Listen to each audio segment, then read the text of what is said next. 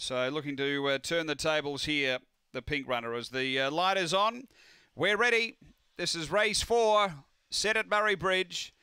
And away, good pace out wide. Corborn Get Up going quickly. Alinga Jess, but Corborn Get Up superior toe. Darted away by 3 in the early part over for lead, and Alinga Jess improving quickly. Then Spring Taylor and Spring Cuervo. They race toward the bend. Corborn Get Up 2.5 to spare, and Alinga Jess, and 5 away Spring Taylor. Straightening, it's Corborn Get Up clear over Alinga Jess. Corborn Get Up in front. It'll do enough. Corborn Get Up beats Alinga Jess.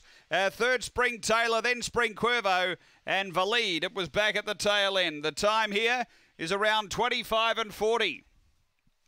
After the running of race number 4, and Corborn Get Up has been too good here. Showed good speed, got over, found the front, and has had 5 runs for a win and 3 placings here now over the track and trip.